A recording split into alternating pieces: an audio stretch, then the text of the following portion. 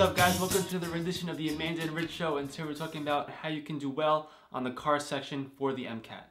We decided to do this video in 3 parts, so this video is going to be more of a general overview and some general tips for the car section, and then we're going to do a second video on like tips and strategies of actually reading through the passage, and then a third video on answering questions. So this video is going to be broken up into 2 parts. The first part is going to be if you have more than 4 months up until your exam date, and the second part is going to be if you have less than 4 months up until your exam date. Alright, so let's get into it. If we have more than 4 months till our exam date, you really want to focus on just reading every single day. Great resources to use are like websites like New York Times, basically maybe your local news website, aldaily.com.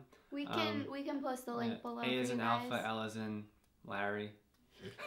Daily.com. So that's Impractical Joker's joke if you don't know it, but the most important thing is to get yourself reading every single day, and more importantly is to start to think about comprehending what you're reading. Sometimes, even for myself, like I would sometimes, and I'm sure we've all done this, we read something and then we kind of, are a couple paragraphs down and we're like, what the heck did I just read? Like, yeah. You're clueless on what you just read.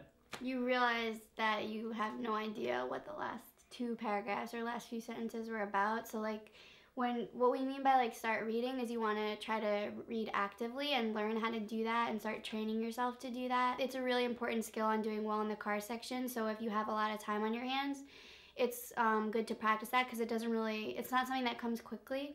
So the more you practice active reading, the better. So that one thing is going to be the biggest contributor to increasing your verbal score. So I'm sure you guys have heard the term active reading before, but maybe you're just not sure what it actually means, or maybe you don't know how to actively implement it in the way you're reading. So we're going to give you a few strategies on how to actually make sure you're actively reading so that you can benefit from it. The first way that really helped us when we were trying to prep for the, car section was to, whenever you're reading a paragraph, you should always try to keep asking yourself, what's the main idea here? What's the author trying to get across? Just make sure you're actively understanding what you're reading, because even if you're like absorbing the information, you might not really know like what the point is that they're trying to get across, and that's really important to kind of grasp that main idea.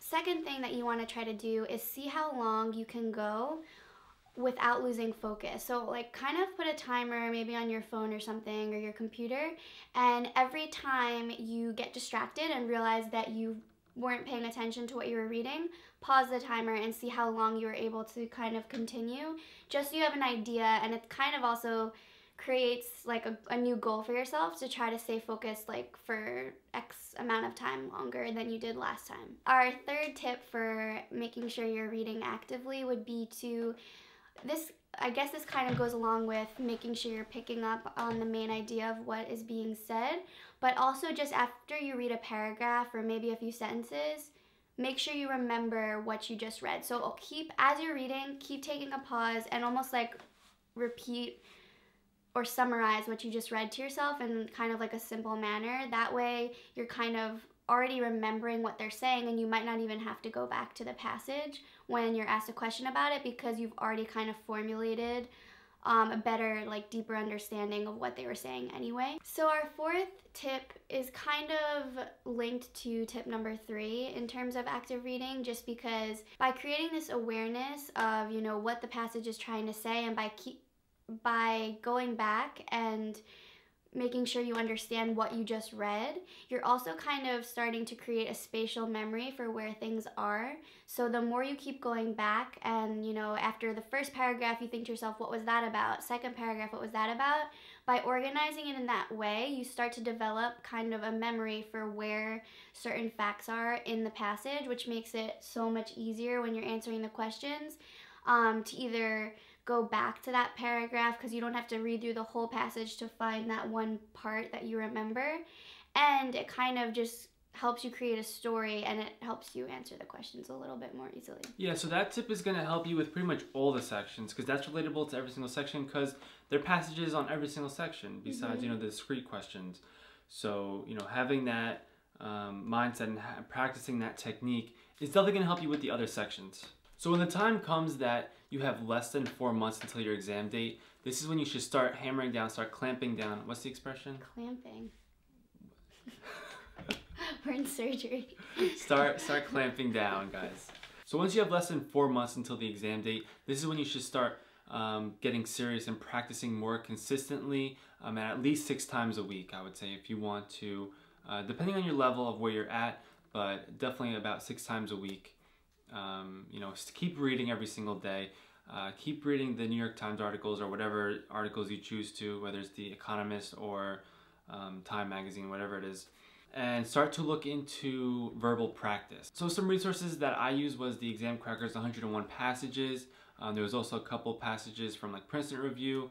I tried to get my hands on as much as I could, and I did as much as I could. Don't worry about saving passages until later. The only thing you should save is the AAMC passages up until about a month beforehand, and that's when I would use those passages. But I would say at the 4-month mark, that's when you should start doing practice passages.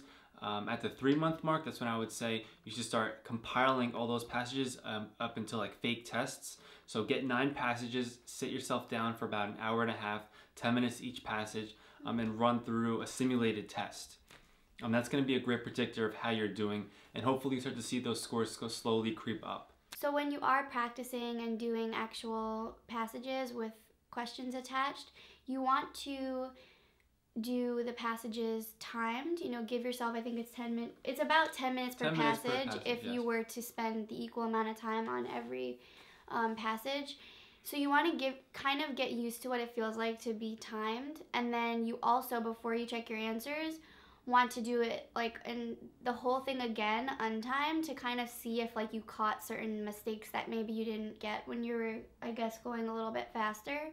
But another thing about like the timing of everything, I think my biggest mistake when I first approached the verbal section was just like being so overwhelmed, because like I am someone that really likes to take my time, so I was really stressed out about having enough time to comprehend the passages.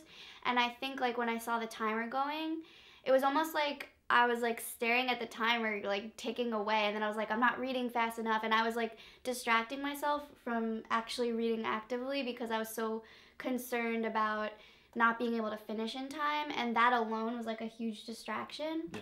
So like I think the second I stopped worrying about the timing of everything and just kind of like read at my normal pace and did that active reading that we were talking about in the beginning of the video, that's when I noticed my scores started to increase like a lot and like more consistently. It wasn't just luck.